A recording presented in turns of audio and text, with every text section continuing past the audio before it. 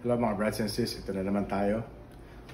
By this time, you're used to the lockdowns already, the routines that you have, wearing your mask, social distancing, huwag pasaway, kung ano sinabi ng gobyerno gawin, dumadami pa rin, disinfecting yourself,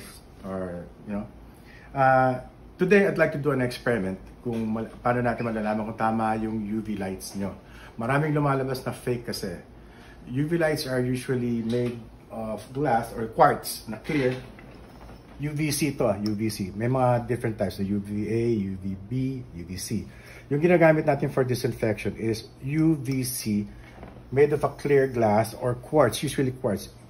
Kaya clear to, gusto nilang maka-escape dyan ang UV rays. UV rays natin dito, nasa 250-280 nanometers ang wavelength nito. Yun ang nakakasira ng outer covering ng virus. Remember, yung virus, it's not a living thing.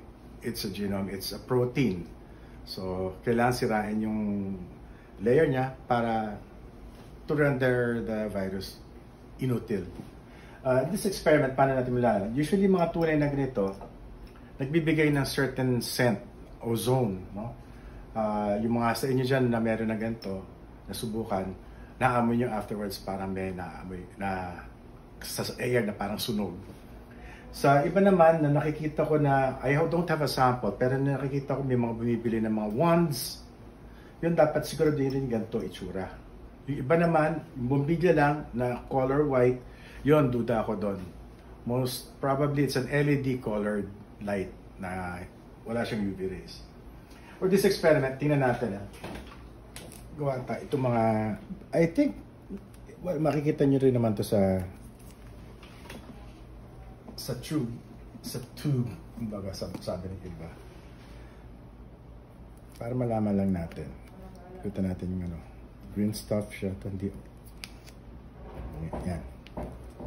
With this, ito tatapat natin dito. Para malaman na, lagyan natin control. Lagyan natin letter A. Dito natin tapat yan. Pili tayo magandang-ganda. Eto, magandang-ganda to. Mamaya kakainin ko yan. Yung letter B.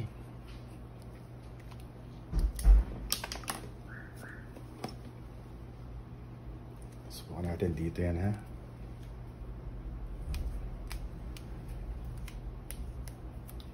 If this works out at totoong UV to, syempre yung tatamaan ng UV rays, yun ang dapat medyo masusunog, ganyan magkakaroon ng effect.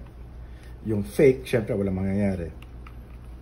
Kaya nga, ang ginagawa natin, kung anong tamaan ng UV light, yun ang na-disinfect. Behind that, na may shadow, hindi. That's why kung mag-sterilize kayo ng clinic, ako ginagawa ko, 4. So lahat ng kuha siya. So, iwan mo natin ito. Didikit ko na siya. Ito isa, ito, sikat ito sa market. Pati mga nabibili dito, o yung mga ganyan, yung sinasabit-sabit. Doubtful ako sa mga yan. Unless you've done a real experiment na hindi bias, doon natin malaman. Ito, subukan natin. Sabi nila, they claim, it has a light, they claim that it can sterilize yung mga susi nyo, pera nyo, whatever. But we'll see. I'll put it inside here. Ayusin natin. Kasama natin si letter B. Tapat natin ito. Nakaganyan. Yan. Didikit ko na. Purgada na. Ito naman. Kuha na natin ito. Ito wala. Kakainin ko ito. Saksak natin ito. And we'll see you after a while. Okay? Balikan natin. Experiment. Okay, nandito na naman tayo. So after some time, around 20 minutes yata. So, babalikan na natin siya. Kaya magalala, hindi ako nagpa-expose dito. Baka mas sterile ako. So, anong dating na. Anyway, let's see. May nangyari. So, unveiling tayo nito. Tingnan natin. May linya, oh. Yeah. Kung makikita niya, may linya. Parang na-sunburn yung labas.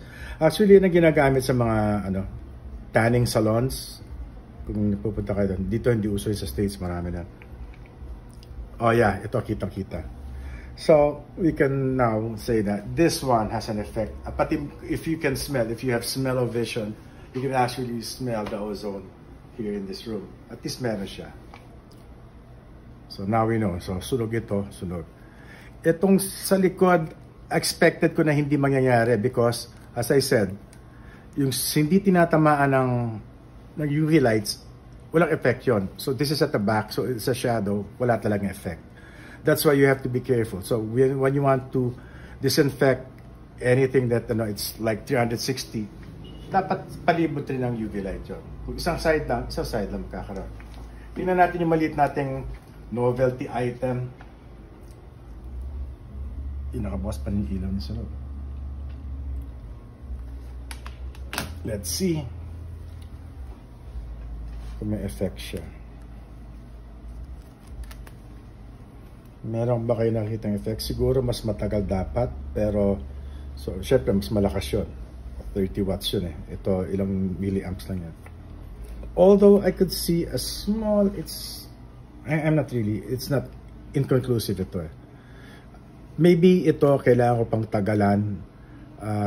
Lagay ko siguro, ibabat ko ulit siguro. Gawin ko ng mga 1 oras o mahigit. But for sure, this one works. So yun lang for now, and I hope you stay safe.